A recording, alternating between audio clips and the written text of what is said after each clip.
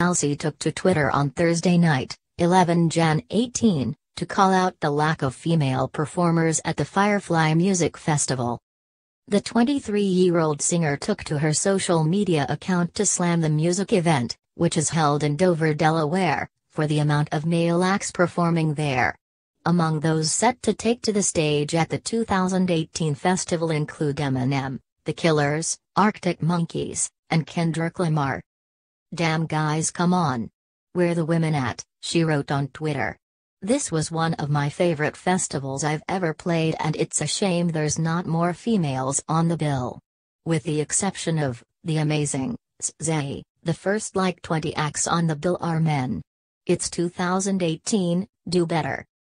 When a fan responded to her tweet, Halsey replied, "Who am I supposed to go off on, haha? Festivals ask artists to play. Artists don't ask festivals if they can come. I'm just raising a point. So many dope women in music right now."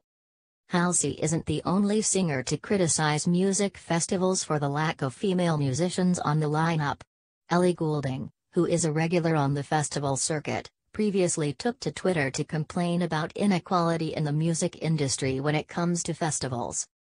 "Still so proud as a female artist to be headlining, sick, and playing festivals around the world every single year. Thank you for continually believing in me.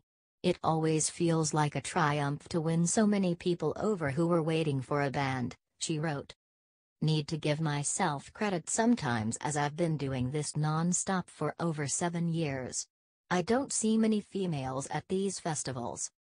It's not the first time the Love Me Like You Do star has spoken out about this issue," Ellie told Cosmopolitan in 2015. "I got annoyed when Glastonbury had so many men on the lineup.